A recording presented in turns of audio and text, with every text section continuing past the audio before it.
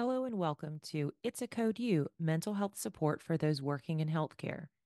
This is a podcast created for healthcare employees to explore not only issues relating to mental and emotional health, but also unique challenges that those working in healthcare are faced with. Your hosts are Adina Tucker, a licensed clinical social worker with Dartmouth Health, and Jennifer Hinsey, an MSW also with Dartmouth Health. Hi, everyone. We are back. And this episode, we are going to be talking about healthy sleep, what it looks like, what things you can do to improve your sleep, and what things might be making your sleep have a lower quality than you could. And today we are lucky enough to have with us Dr. Jessica Salwen-Deremer, and she is a clinical psychologist. She's currently working within the gastroenterology department, and most of her time is spent doing clinical research, including a clinical trial with CBT-I, which is cognitive behavioral therapy for insomnia and Crohn's disease. And she previously has done a fellowship in behavioral sleep medicine with Johns Hopkins and has just a broad history in behavioral medicine. So we really appreciate her being here today because we all know sleep is something that is super important and affects a lot of things. So I'll just kind of kick it off with what are kind of the basic components of healthy sleep? That's a great question to start with. And when I think about healthy sleep, I'm thinking about both quality and quantity. The number of hours that one needs to sleep per night is individually variable. We often kind of come in with this idea that we all need 8 hours of sleep. And one of the things that I like to start off by telling patients is that that may not be true. For the average adult, we need typically somewhere between 7 and 9 hours. But there are folks who exist on the fringe there for whom, let's say, 6 hours or 10 hours are really necessary for daily functioning. And so that number of hours that sleep need is individually variable. That's kind of that quantity of sleep. And then we're thinking about quality of sleep. Does it feel like you're getting deep sleep at night? Do you wake up refreshed in the morning? Or does it feel like you're really tossing and turning and your sleep is light? So that's what I'm thinking about overall when I'm wondering about whether someone's sleep is healthy or whether we need to intervene in some way. That's great. I was wondering if you could describe the stages of sleep. Oh, yeah. So typically we think about sleep as occurring, well, in sort of in four-ish stages. Those can be broadly split into REM, rapid eye movement sleep. That's sort of when we think about dreaming, and then non-REM sleep, the non-rapid eye movement sleep. Most of our sleep is non-REM, and we have three stages there. Stage one is very light. That's the stage that we cross into briefly. It's like our entrance into sleep from waking. That's the kind of sleep that you might feel if you doze off for a moment when you're the passenger in a car or watching a movie and you pop right back up, you are probably in stage one sleep. About half of our night is spent in stage two sleep. That's sort of our standard sleep stage. And then our deepest stage of sleep is that stage three or slow wave sleep. When we think about that as particularly important for our body, sort of recovering and preparing for the next day. That's the deepest stage of sleep where, let's say, if your alarm goes off during that stage, it feels like you're just completely dragging your body up from like the pit of sleep. It's really hard to wake up. You feel so deeply exhausted when you wake up from that stage of sleep. That's that deepest stage. Most of that occurs earlier in our night. And then later in our night, we're more likely to have that REM sleep where we're dreaming. And then during that REM sleep, we typically experience a lot of dreaming. We have our active mind, but our body is supposed to be quiet. Our bodies are not really supposed to move around much during REM sleep to sort of protect us from all that dreaming that we're doing. I was thinking about how people with children, sleep is one of those things that we really want to figure out because if our children aren't sleeping, then neither are we. And there's always, like I had a routine with my kids where we would have dinner and then we play a little bit, then we do the bath and the book and all the things. Is there such thing as a healthy sleep routine as an adult? And if so, what would be the components of a healthy sleep routine for, a grown person? I think that's a great question. I love your example because what I often say to adults, to my own patients, is that we think about these things for kids. We think you do bath, story, teeth, bed, and it's like a boom, boom, boom every night. And for some reason, that sort of falls off in adulthood.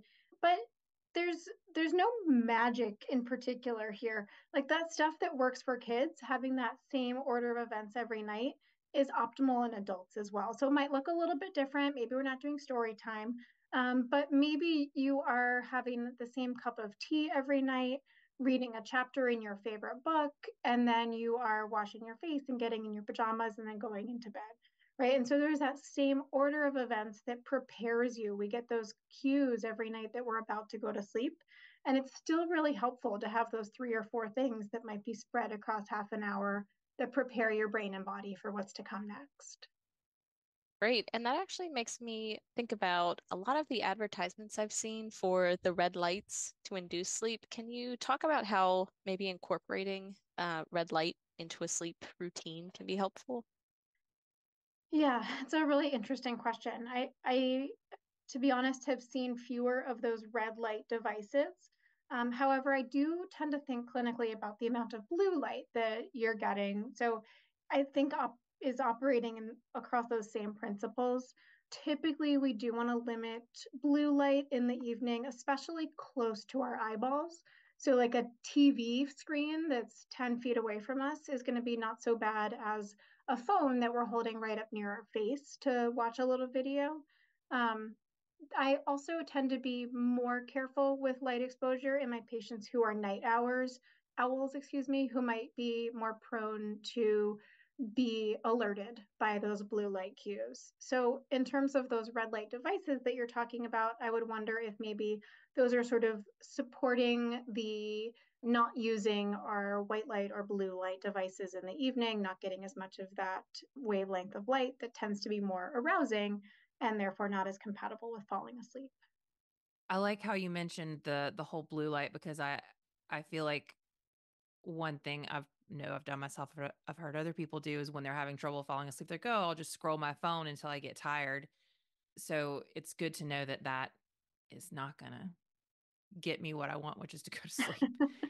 Are Yeah. there other certain things that contribute to like an ideal sleeping situation or that maybe are very bad, like the opposite of an ideal sleeping situation? Yeah, great question. So I want to, in order to answer this, differentiate people who sort of want to make sure their sleep is good and clean from folks who clearly have chronic, clinically significant insomnia. Sleep hygiene is an intervention we hear about a lot. And it, depending on where you look, can mean a lot of different things, which is why it gets sort of tricky. Sleep hygiene tends to include things like limiting alcohol or nicotine or other stimulants before bed, limiting excessive water or liquid intake, not being on screens in your bed, that kind of thing. All of those are meant to reduce arousal and keep your relationship with your bed as one of sleep and not one of, lots of other things. So sleep hygiene is great if you're in this position where you're like, my sleep isn't amazing, but I don't have insomnia and I just want to make sure I'm doing stuff right. All of those sleep hygiene behaviors are excellent. If you have insomnia, sleep hygiene is not going to cut it. You need real insomnia treatment in that case. Typically, that first line treatment would be cognitive behavioral therapy for insomnia. Sleep hygiene is part of that treatment, but it is not going to be the thing that really makes the biggest difference in terms of your symptoms. So back to those tips you were asking about, I would be making my room cool, dark, and quiet. I would be keeping the phone, the TV, the email, the book out of the bed optimally. If you want to do those things for a few minutes when you get in bed, like I don't think that that's a huge issue. It's the watching a full movie when you get into bed, reading for 2 hours. Those are going to get you in trouble long term because they're going to teach your brain, oh, this is the place where I email or pay bills or do lots of other things, as opposed to this is the place where I sleep. And we want to keep reinforcing that idea. This is the place where I sleep to our brains. So on that, is there is there room for technology to play a role in helping us improve our sleep? So I've seen a lot of different apps and all kinds of things, But I know we also want to reduce the blue light and the stimulation stuff. But is there a place for technology? I think there is if used mindfully. I hear from a lot of folks that they're doing things like listening to like bedtime stories apps. And if you cannot fall asleep no matter what without that bedtime story app, I would be a little iffy there. But if you live in a place where there's a lot of street noise or noise from the apartment next door, and you sort of like you need to do this based on what your living situation is, then it's absolutely appropriate. And I think I would encourage that. There's lots of different apps that will sort of help you just put your brain on something as opposed to worries so you can get to sleep. I tend to like those. The that kind of thing, especially if you need to drown out environmental noises. The other place that I think technology can be really helpful is in passive monitoring of sleep. What I don't want to see patients do is to constantly think about their sleep because that creates this idea of worrying, of hypervigilance, of being extra aware of what's going on, which increases arousal and decreases sleep. It's going to do the opposite of what you want to do. But if you are to, for example, put a sleep tracking device actually under your mattress, and if you feel like after a few days or a few weeks, oh, it's been a rough week, let me just check in on that. And it's sort of like that once a week check in or as needed check in, that's going to be very different than taking a look at your watch every single morning and then making decisions about your day based on whether you've gotten enough hours or not. I'd much rather you sort of tolerate a little bit of fatigue, move on, keep your same sleep schedule than checking every single day for the foreseeable future.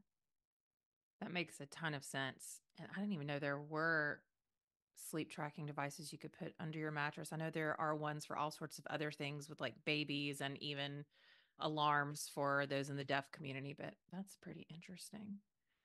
You earlier you talked a little bit about alcohol and how that can affect your sleep. So, and I know some people when they can't sleep, they're like, "Oh, let me have a drink to kind of relax me."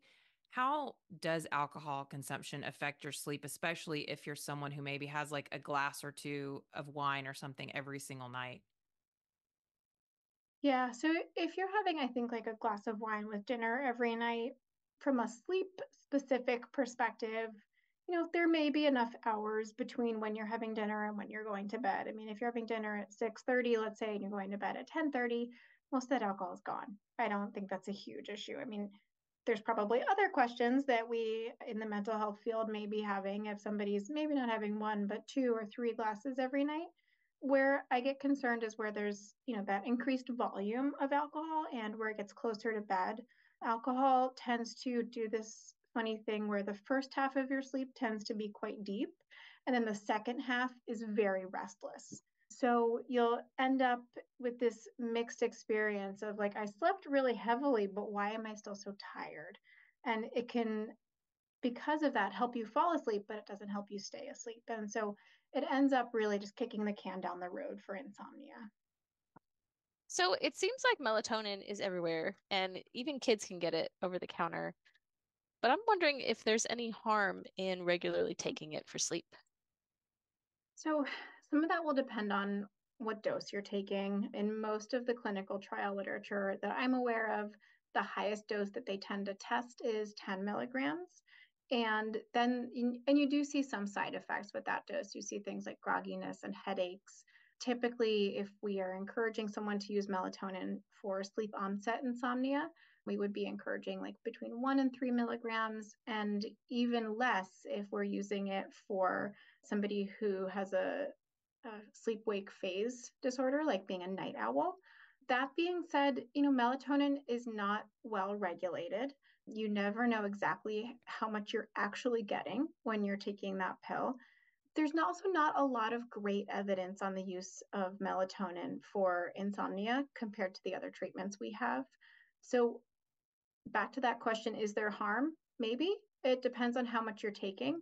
It depends on other, physical or mental health conditions. So if you're somebody who has a neurodegenerative disorder, somebody who's taking blood thinners, we definitely don't want to include melatonin there. But I would also typically just be encouraging somebody to engage in other sleep treatments that we know are more directly helpful for their insomnia. I was wondering if there are any mental health issues that can maybe be brought to the surface because of a continued lack of sleep or an issue with insomnia, or that are just exacerbated by a lack of quality sleep. Oh, yeah, absolutely. Both mental health and physical health issues. I think we've probably all seen this in our patients and in our friends and family themselves, where when you're not sleeping, things get kind of rough. One of the core things that we see clearly in the data is that depression is a very common consequence of insomnia. So we see that insomnia will predict both initial and subsequent episodes of major depressive disorder. So that tends to be kind of an order of events there where insomnia can bring on or really worsen depression. We can also see that sleep deprivation may lower folks' threshold for having a manic episode. So this could be something that we're considering both in terms of insomnia, but also sleep treatment in somebody with bipolar disorder. Those are the areas where we see the most direct impact. But that being said, I think that when you're not sleeping, you are really not at your best. We've we've probably all had the experiences of being more irritable, being less able to regulate our emotions, having all of these sort of general overall worsening of mental health issues across the board when we're not sleeping well. And maybe we can handle, 1 or 2 nights of poor sleep, but when you have that every day for weeks or months or years, it really wears you down, both mentally and physically as well. So, can you tell us why CBTI over other treatments first? I'm not sure that a lot of folks have heard of CBTI or are aware that it exists, but it really sounds like it's a very effective sort of intervention. Yeah, so cognitive behavioral therapy for insomnia, CBTI, it is considered the first line treatment for insomnia, like you mentioned. And I think the core reasons there are because it's short term, just as effective as pharmacotherapy for insomnia. And then long term, the effects of CBTI persist, where if you stop taking medication, it stops working. You don't tend to learn better sleep behaviors when you're taking medication for your sleep problem. There also aren't really side effects with CBTI the way that there might be with medication. We're not as concerned about, interactions with other meds or things like that. So I really encourage folks, if they're a candidate for CBTI, to go down that road because you can, not for everybody, but for a lot of people, actually fix the problem as opposed to covering it up and then having it to deal with it later on. I was going to ask because we talked or you mentioned a little bit about mental health, but also physical health. And I know that some of your work has been with obesity. So, is there a link between poor sleep and weight gain? Or if someone is trying to get to a healthy weight, if their sleep is not where it should be, can that possibly hinder you from losing weight? Yeah, I think there's a lot of people working in this area right now. I will say that, obesity, the disease, or struggling with weight loss, struggling with body size is really a complex medical issue. And I would want to be careful in how I answer this because I don't think that sleep is going to like fix the problem if there even is a problem, right? I mean, this is a complex physical, social issue that optimally is treated in a team way. That being said, I think there's some really neat research that exists out there on things like timing of your largest meal and weight loss. There's also some interesting data on if you tend to be a short sleeper in particular and potentially a short sleeper with poor sleep, like that's the worst case scenario, then long term that has a lot of consequences, one of which does tend to be weight gain or the inability to lose weight. But all of this also can potentially be affected by lots of other social or metabolic issues as well. A lot of the work that I'm doing now still focuses as well on gastrointestinal symptoms, inflammatory bowel disease, and pain. And we do see across a lot of other populations that, especially in this day to day format, when we look at how people are doing, a poor night of sleep predicts the next day pain quite well across lots of different kinds of pain. And so in my work with patients, I'm often thinking about treating insomnia as a strategy for managing pain. because pain, similar to, in some ways, to obesity, pain is complex, it's multidimensional, it's really hard to manage, and it's really hard to live with sometimes. And so when we're thinking about how we can optimize somebody's pain control, if there are sleep problems, that's where I'm focusing my work. If I'm working with somebody with insomnia and who is potentially trying to lose weight or struggling with obesity, I might want to optimize their sleep just for their own quality of life, but I probably wouldn't be doing that in order to try to optimize or control their weight loss. So we've heard of the connection between the gut and the mind, right, and mental health. Is there a connection between like the microbiome and our sleeping habits? Yeah, so from what I have read, not being a microbiome expert myself, if anything here, what it tends to look like is that the microbiome diversity may predict insomnia as opposed to vice versa. So there may be something there. I think microbiome research is really fascinating, but also this bit of a black box where we're seeing all this interesting this interesting work emerge, but not knowing exactly what it means in terms of treatment or clinical implications or sort of what's predictive of what. That's fascinating. It is really interesting. As someone who has stomach issues, I find it very interesting, actually. What are, for people who stay asleep fine, but it may take them a while to fall asleep, is there anything, any kind of like tips, or just for those that maybe don't have very severe sleep problems, but they just have trouble kind of settling down? Are there any things that can help with that initial falling asleep? Yeah, so for those folks, I'd be wondering if this is sort of lives in an anxiety camp or a night owl camp, and maybe both. It can definitely be both of those things. But are you having trouble falling asleep because your brain just really doesn't think it's bedtime and you're getting in bed at a time that your body's not ready? In that case, I might be brainstorming with that person. Are there ways that we can shift your sleep schedule so that you can sleep at a time that's more consistent with your natural circadian rhythms? Sometimes there is, sometimes there isn't, but often you might be able to potentially cut down on a few tasks in the morning or start something later or share tasks with a roommate or partner or spouse, change that schedule a little bit so you end up sleeping better and feel more functional during the day.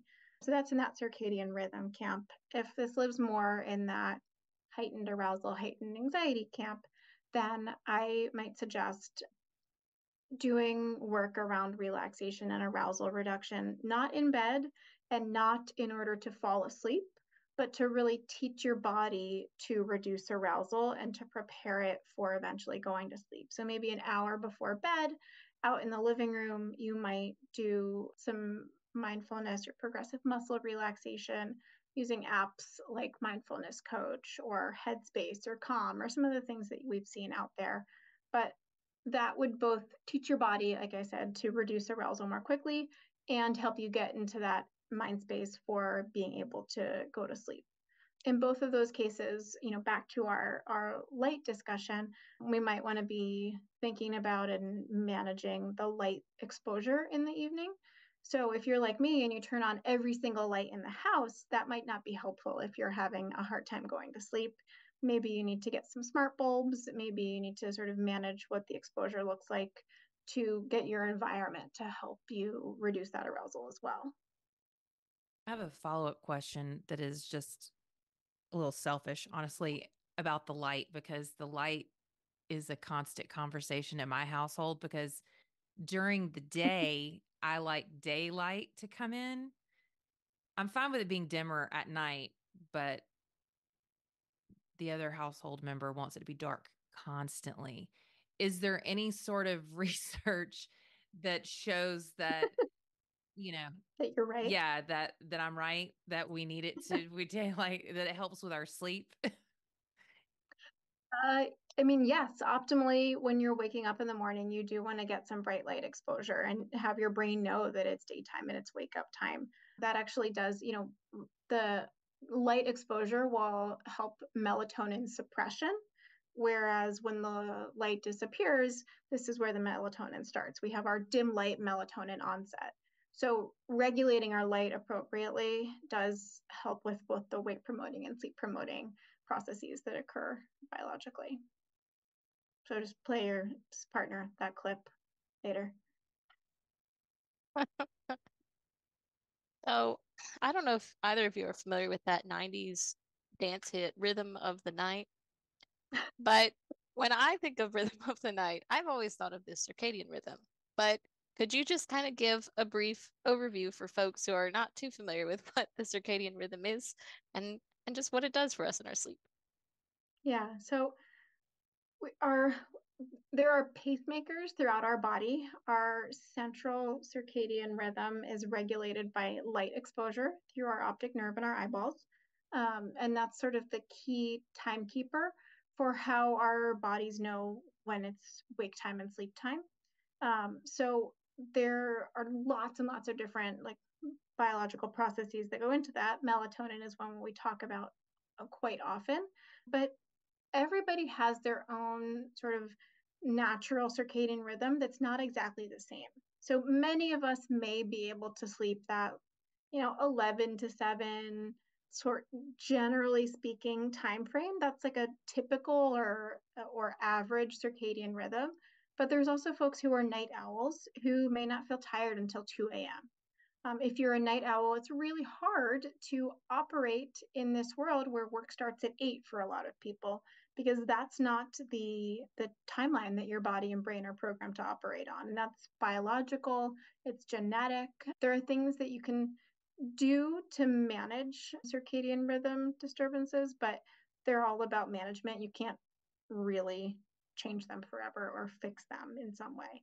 I talk about night owls more because that's what tends to be both more common in the population, but also more impactful in terms of being able to go to bed at a time that prepares you for work or school the next day. We do see early birds as well, people who, let's say, are waking up at 3:30 or 4 in the morning, ready to go when the rest of the world is asleep. And that's really difficult in its own ways. But it doesn't tend to necessarily drive insomnia the way that being a night owl might. Really interesting. You know, recently I read about, was it like a colonial sleep pattern of having nighttime wakings, and it was just a very common thing to get up in the wee hours, go do some tasks, and then go back to bed for a bit. I'm wondering, uh, do you think there was a real benefit to that? And I don't know, I'm just kind of throwing that out there because I thought that was kind of odd. This might not even go in the podcast, but Yeah, I think I read an article about that recently. Oh, it showed up somewhere recently. I mean, there were obviously benefits to it in colonial times when like the cows needed to be dealt with right, at 4 a.m. or something. yeah, I'm not sure that there would be yeah. now because that's quite different than what our social Hmm. world is. But that is, I mean, that's different. As I'm saying that, that's the social world that we live in here in our culture in this country that may not be the same across cultures, and it may not be the same across different Yeah. countries. So I think that probably is quite socially driven. Hmm. And there are people who come in with biphasic sleep patterns like that, but often it's coming in with a complaint and wondering sort of what to do with it, as opposed to like, this is really helpful for me. I have seen patients who do that, who sleep for a few hours, get up and do a bunch of tasks. Sometimes they do work during the night and then they sleep for a few more hours. I would say if it's functional for you, if you're physically and mentally healthy in doing that, you know, there may not be a problem. Some of this is biologically driven. So there's, my guess is a lot of different processes that go into whether that's useful or not, or healthy or not. Yeah, the cultural influence on sleep, I think, is really interesting. Do you feel like you see a lot more? I know you said you deal with a lot more folks who are night owls in the population that you deal with, but do you think that's driven by like the technology piece, just how we are operating as a society? So a lot of my work is in inflammatory bowel disease, where Mhm. we do see that there are higher rates of being a night owl, and there are some genetic, there's like some shared genetic variants between inflammatory bowel disease and circadian rhythms. So there are specific reasons why I'm seeing more of that, in particular in my current practice and in the research that I'm doing. I think that probably technology doesn't help. There's lots of things that we can do late at night on demand in a way that probably for all of us when we were kids, like TV got really boring after 11. And like, okay, maybe you could go play a computer game by yourself in the dark, but like there just wasn't the degree of stimulation available that there is now. So that whether it's driving people being night owls, whether it's making it easier to be a night owl, there could be a lot of good questions there. I have a question because our whole focus of the podcast is specifically people who work in healthcare, and certainly not everyone who works in healthcare does shift work, but there are a lot of people in various forms, not just nursing, but that do shift work where they work overnights. How does that impact sleep? And is